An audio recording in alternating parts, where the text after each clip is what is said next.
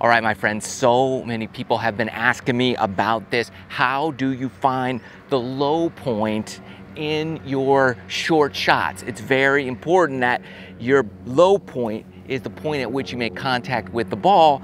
But if you don't know where that is, or your positions are incorrect, you're always gonna be doing, chunky, thin, horrible chip shots. You're never gonna have any consistency. So today I'm gonna give you the keys to one, find your low point and how to use it to the best use for you.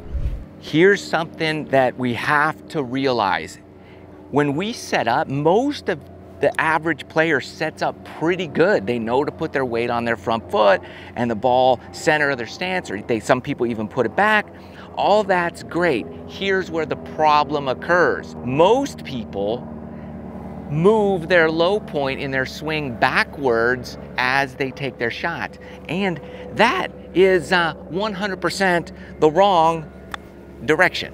You do not want to move your low point backwards, but it's so difficult to deal with because you're trying to keep your hands ahead of the club head and just have this pendulum swing. And when you swing the pendulum like this, it forces your weight to your back foot. So how do you keep your weight on your front foot and control your low point when you strike the ball?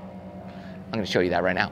Key number one, it's not about finding your low point, it's about controlling your low point. Just remember that, because to find it, all you do is just set up wherever you are comfortable setting up and just letting your arms relax.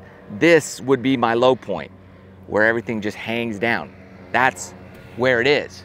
So here's step one to control it. This is what I want you to do. On every short shot, we're just going to this short pin here. I'm hitting this a few yards. Watch my right back foot. I'm always gonna finish up on my toe. This is not my toe, as much as it might look like it. That's not my toe. You see how much weight is on the back foot?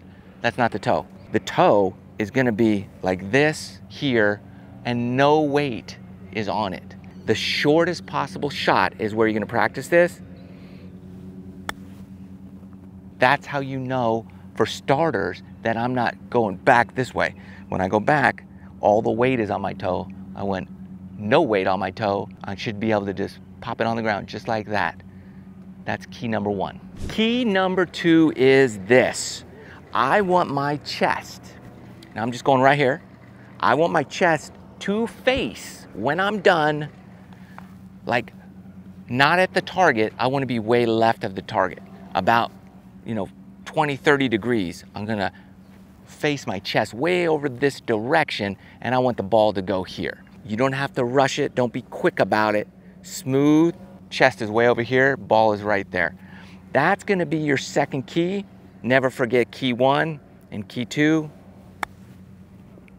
I keep rotating my chest way over here and even look way out there. That's gonna make sure that my low point is never moving back. Most people do this and they rock the shoulders and they don't turn. All I care about is turning my chest way left over there. I don't even care where the ball goes. I care where my weight goes. I care where my low point goes. Moving on.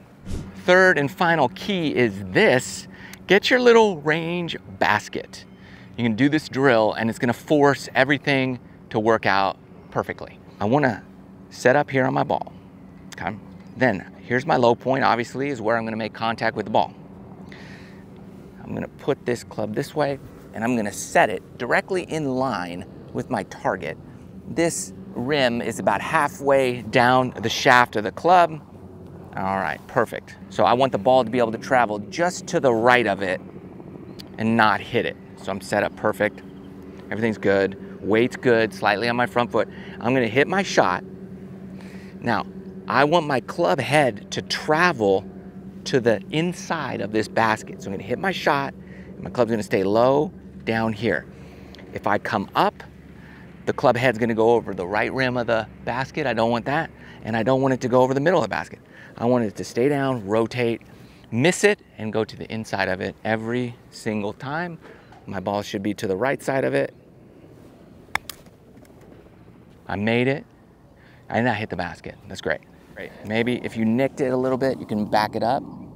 But hitting it's not a bad thing because that means you didn't come up. You didn't rock this way.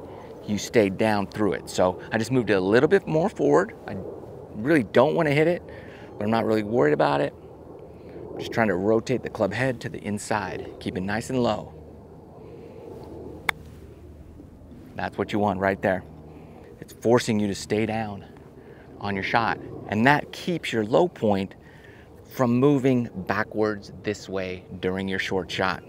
My low point here is actually going to be moving slightly forward because I'm turning and rotating on the inside of that basket. And so my low point is not necessarily here. It's going to move a little bit forward, which makes you hit the golf ball first and the grass second. And the more you rotate, the better you'll be. This is how you find and control, more importantly, the low point on your short little chip shots. Thanks for watching. Love you guys. See you in the next video.